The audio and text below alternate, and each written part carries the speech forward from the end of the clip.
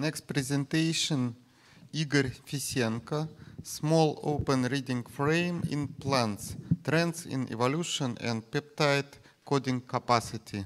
Please. Thank you.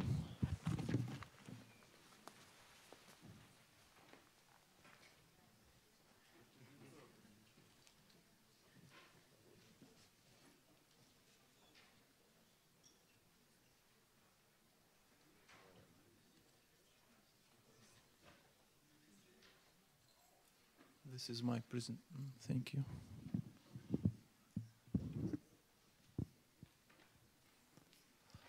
First of all, I'd like to thank the organizing committee for this opportunity, and I'm going to present our results concerning the study of small open reading frames in plant genomes. What is small open reading frames? What the difference between open reading frames, which are translatable into proteins, and short, small open reading frames. Short open reading frames have a size from 10 to 100 codons and encode peptides. Gene annotation algorithms are appeared to be not suited for dealing with SRF, with short open reading frames, and they're generally arbitrarily excluded from protein annotation. The functions of SRF encoded peptides are generally unknown, but recent works have shown that they play fundamental roles in a diverse range of cellular processes. It looks like a hidden regulatory level in cell. SRFs are a common feature of all genomes, and millions of SRF sequences can be found in eukaryotic genomes. Thousands of them have been mapped to transcripts, including non-coding transcripts, and according to the latest review, intergenic short open reading frames have a median size is about 23 codons, and it closely fits that is expected by chance. SRFs can be found on different types of transcripts, including mRNA, within 5' or 3' untranslated region of known protein coding genes. They can overlap with protein coding sequences, and this SRF either frame shifted from generally longer ORF or overlapped it. Also, it's well known that intergenic regions of eukaryotic genomes are actively transcribed, and these transcripts, including low non-coding RNA, contain a lot of short open reading frames that potentially can be translated into peptides.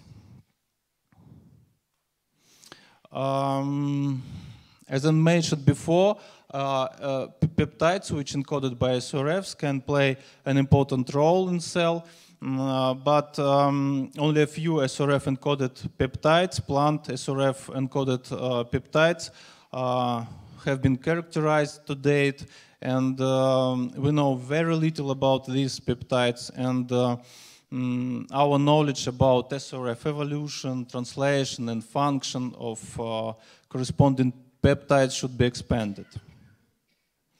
In our study, we tried to answer some biological questions about SRF evolution, about their origin, about function of peptides encoded by SRFs.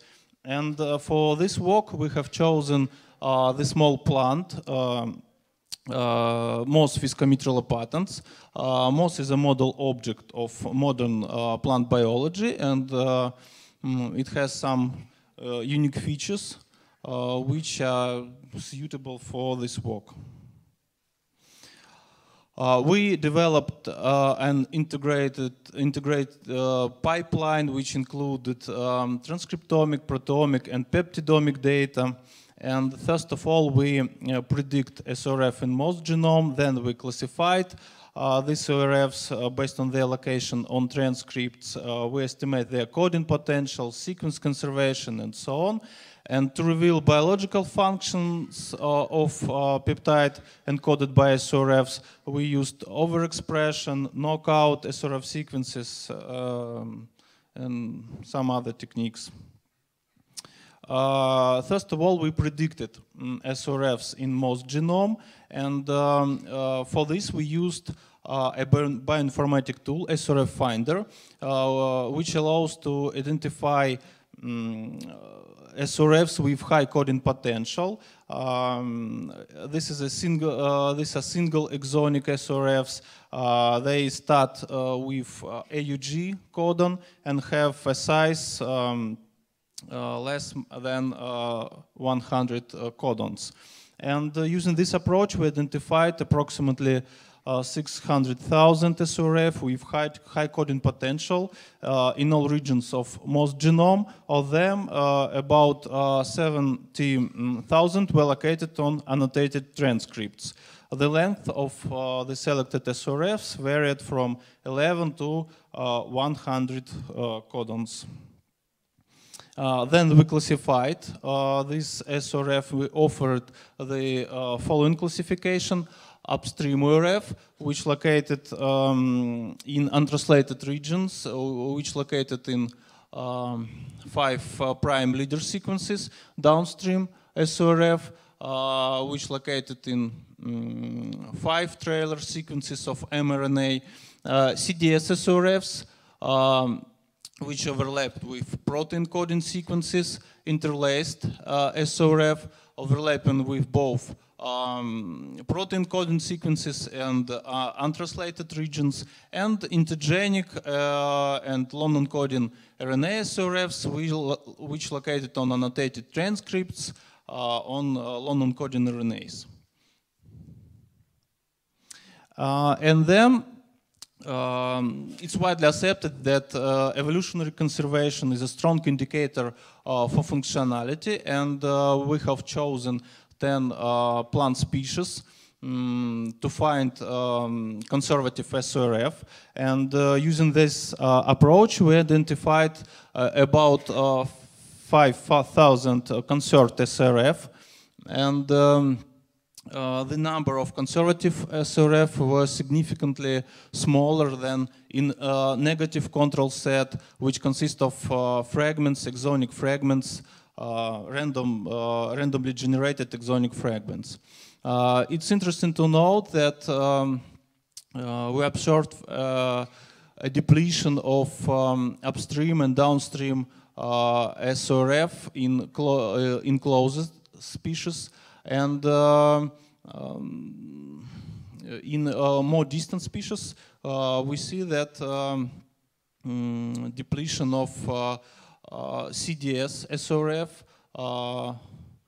occurred. To reveal large-scale trends in SORF evolution, we then calculated the ratio between the number of non-synonymous substitution to the number of synonymous substitution, and we found out that most conservative CDS SORF are under positive selection. In contrast, most conservative SORF sequences from other group of SORF are under negative selection. It's an interesting point. It's likely that CDS SORF are depleted from genome, but we don't know why. Then we verified translation of SORF. For this, we used a mass spectrometry approach, and taking into account the shortage of standard proteomic pipeline, we use 2 data sets. Peptidomic data set, which consists of endogenous peptides extracted from 3 types of mouse cells: gametophores, protonema, and protoplast, and proteomic dataset, which consists from samples generated by standard proteomic approaches, and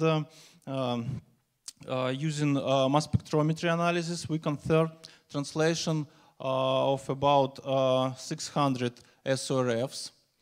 And it's interesting to know that 82 from 330 translatable CDS-SORF were expressed together with proteins located on the same transcripts, according to our mass spectrometry data. We have found that translation of SORF occur in a tissue-specific manner. You can see on this slide these results. On these heat maps, you can see the tissue-specific translation. About 3% of SORFs were identified in all types of mouse cell, and it's interesting results, and maybe it connects to the regulatory function of this peptide. We don't know it. Third, I'd like to tell you about our efforts in predicting of SORF functions, and give an example for one of peptide encoded by London coding RNA, where we used our approach to reveal biological functions. How SORF can regulate protein-protein interaction? We hypothesized that SORF can be generated by alternative splicing, and they can harbor of part of proteins, and such competitive inhibitors of protein-protein interactions were earlier identified, and they were referred to as microproteins or small interferon proteins, and we suggest that such SORFs, which play these functions, can continuously be generated in genome by alternative splicing. And they found 363 SORFs resulted from alternative splicing events and partially overlapped with the protein coding ORF. It's interesting that the genes contain such SORF when enriched with kinase and kinase-like domains, and geo-enrichment analysis showed that term connected to protein modifications were underrepresented among these genes. Here you can see the example of such a SORF. You can see the sequences of peptide encoded by short open reading frames. You can see the sequences of all protein, and here we showed the peptide which was identified by mass spectrometry analysis. Moreover, besides generating of small interferon peptides, alternative splicing can promote the regulation, the excision of SORFs from transcriptome, and we found such examples. Now you can see these genes generates two isoforms. One isoforms SORFs located on the one of two isoforms, and we used reverse transcription PCR to confirm the transcription of SORF containing isoforms, and we found out that this transcription can be tissue specific. Probably we don't rule out that alternative splicing can regulate the SORF landscape in transcriptome, and those regulate their translation. Of course, it's important to reveal biological functions of peptides, and the analysis of SORF functions is a challenging task, and they offered the following scheme, which includes overexpression of peptides in cell, knockout of SORF sequences from genome using CRISPR-Cas9, CRISPR-Cas9 technology, analysis of interacting partners, and analysis of morphological changes and so on. And I'd like to show you the results of our experiments concerning the one of peptides. These peptides encoded by low non-coding RNAs, and we identified this is a conservative SORFs, translatable conservative SORFs, and we used this pipeline to analyze the functions of peptides encoded by low non-coding RNAs. And you can see the results. We created overexpressed lines using genetic construction with constitutive promoter, and using CRISPR-Cas9 technology, we obtained knockout lines, mutant lines, and first of all, we analyzed the morphological changes. It turned out that peptide overexpression leads to an increase of growth, mouse colony, and when we knock out this sequence, we observed that the speed of growth was smaller for knockouting mutant lines. So we can conclude that peptides encoded by SORFs can really impact on growth, plant growth, and it's really interesting. Of course, analysis of morphological changes can give you a mechanism of peptide actions, and in this case, we offered to use analysis of protein partners, and for this we transiently expressed SRF-encoded peptides fused with FLAG-TAG in mouse cell. Then we performed immunoprecipitation analysis and MS analysis, and for these peptides, it's interesting. We found some interesting protein partners, for example, RAB small GTFase-like proteins. Okay. Some conclusions. Most SRF, including translatable ones, are not widely conserved. Alternative splicing influence SRF landscape, and because I don't have enough time, a few words about functions. We proposed that functions of SRFs depends on their location on transcripts. Upstream ORFs probably regulate the translation of main ORF. CDSS ORF participate in protein-protein interactions. Low non-coding RNAs produce peptides which participate in signaling, maybe antimicrobial activity, and so on. Thank you for your attention, and I'd like to thank my colleagues for help with this work.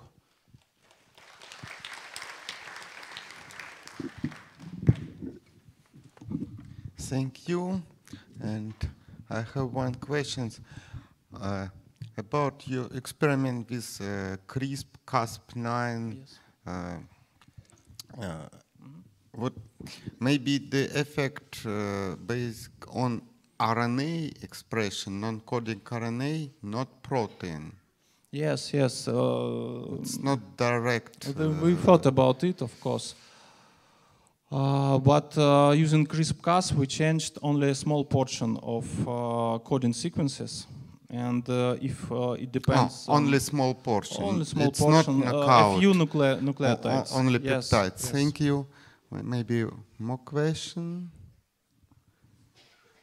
Thank you. Thank you.